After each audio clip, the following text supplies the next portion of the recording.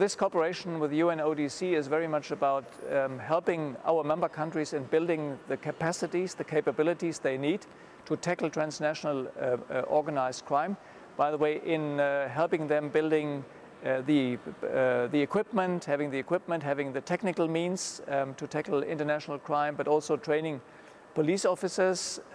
It's about bringing relevant information to the front lines of policing so that the right officer at the right time, at the right place, has relevant information that requires a kind of global architecture of security, that requires a system, a secure communication system that Interpol has in place.